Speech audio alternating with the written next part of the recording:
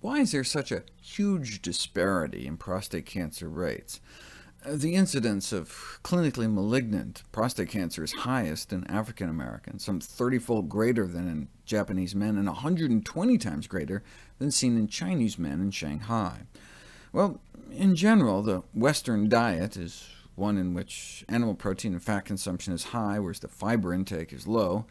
In contrast, the proportion of the total caloric intake from animal fat in the more vegetarian-style Oriental diet is low, and the fiber content is higher, so maybe diet is playing a role in some of these diseases. But these healthier diets are not just low in animal proteins and fat and high in starch and fiber, they're also rich in weak plant estrogens. This study, for example, found higher levels of phytoestrogens in the prostate fluids of men in countries with relatively low rates of prostate cancer. In vitro studies have shown lignans can slow the growth of prostate cancer cells in a petri dish, so a pilot study was launched on flaxseed supplementation in men with prostate cancer before surgery. Why flax seeds? Because while these anti-cancer lignans are found throughout the plant kingdom, flax seeds have up to 800 times more than any other food.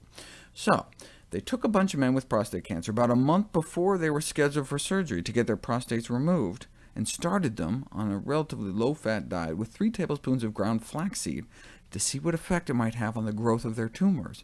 And though they were skeptical that they would observe any difference in tumor biology in the diet-treated patients, with such a short-term dietary intervention, just within those few weeks they found significantly lower cancer proliferation rates and significantly higher rates of cancer cell death. Now, this was compared to so-called historical controls, meaning compared to the kind of cancer growth one typically sees in their situation, not to an actual randomized control group. But a few years later, a study was finally published in which men could act as their own controls. These were men that just got their prostates biopsied and were scheduled to get a repeat biopsy in 6 months' time. So they did the same thing. After the first biopsy, they reduced the fat in their diet and put them on ground flax seeds to see if it made their repeat biopsy look any different.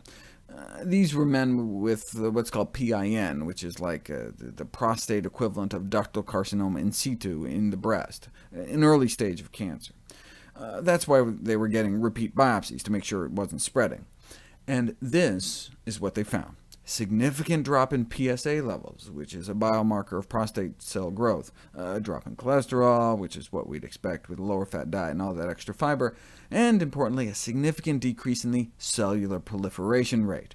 In fact, in 2 of the men, their PSA levels dropped so much they didn't even have to go through with the second biopsy at all. There hasn't been much research on this kind of precancerous prostatic hyperplasia, with only 4 epidemiological studies reported at the time.